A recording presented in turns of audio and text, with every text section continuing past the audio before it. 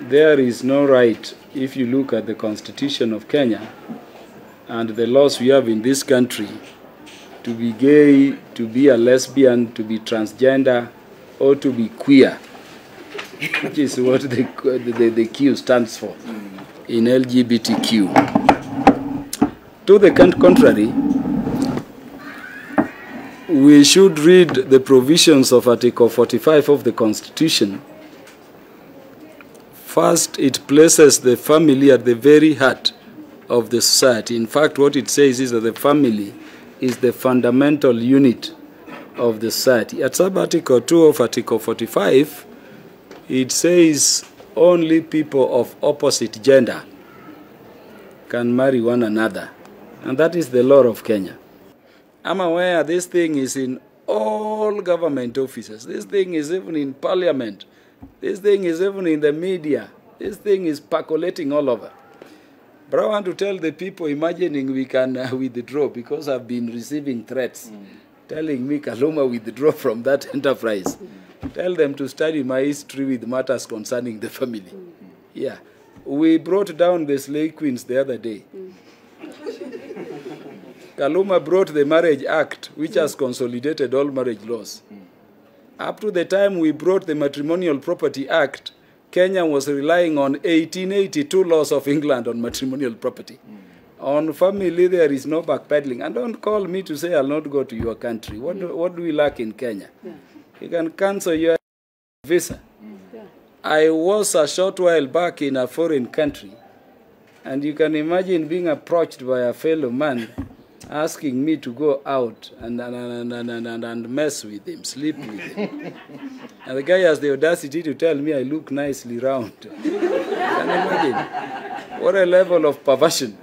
So I'm telling our people that this is an enterprise which is going on. There is no reverse gear, and it is going to succeed. On the day this bill is going to be tabled, it is going to be Kenya versus Sodom and Gomorrah, the other side. Yeah. Anybody who will rise to oppose will belong, and Kenyans will see them, to Sodom and Gomorrah immediately. And as Kenyans will fight very hard, and I know we are more than the people of Sodom and Gomorrah sent in this parliament, I know we will succeed. So I appreciate what is happening. The bill has been drafted. We are now waiting for Parliament to move forward. But as we do that, we want to encourage our institutions to know that they exist for Kenya, not for foreign powers. Do you find it any coincidental that that determination by a majority of the bench members in the Supreme Court was handed down when the First Lady of the United States of America was arriving in Kenya? It's not a coincidence. Is it coincidental that then you see her giving us some 16 billion for hunger? This hunger of ours, which makes people think our moralities can be bought. Why don't we have measures to end it? And remember, imagine even if you are a child, the Supreme Court rightly says these things are criminal acts in Kenya. They're not just sins. But then the Supreme Court goes ahead and says that the association of these criminals still has to be registered. What are you talking about? What a contradiction. It's like telling convicts, murder convicts, you can register murderers association. What will stop terrorists from approaching the NGO's board to say we also want to be registered? It will stop rapists from saying we can now be registered. We are going back to that Supreme Court, and I'm encouraged by the position taken by the churches. Because people think you cannot appeal to the Supreme Court, but you can go back for a relook, review. And I take courage in the fact that only 3 judges of the Supreme Court decided so. 2 dissented and 2 were not there. We are going back to that Supreme Court with the religious organizations, the churches and everybody, and we are going to request the Supreme Court in their full bench of 7 in number to review that position. And if they don't, then I want to remind the Supreme Court and our court system to begin reading where they derive their power from. The people.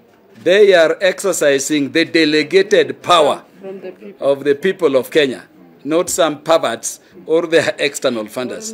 We may not even end at disbanding that Supreme Court, but we can have a law, because the Constitution also says nobody no authority, including the Supreme Court, has the power to make any provision with the force of law other than this parliament.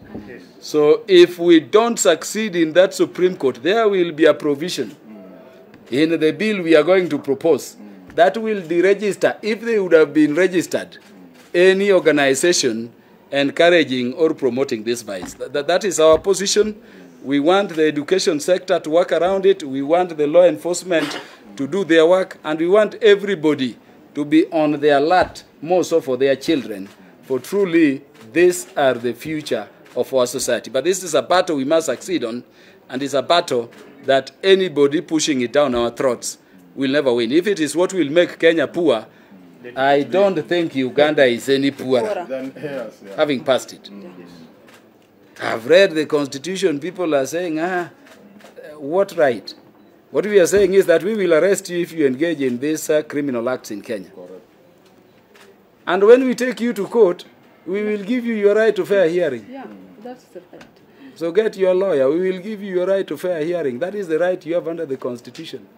If you mess up with your bodies, you hurt yourselves in those unnatural behavior, we will treat you subject to your paying for it. We cannot treat you for free because you have a right to Medicare.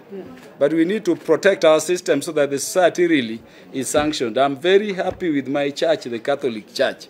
And I'm very happy with the other religious organizations, including the Muslims, the Hindus. And I'm happy that the church is, voicing their moral position and their position as an institution in this church. I thank you very much. Thank you.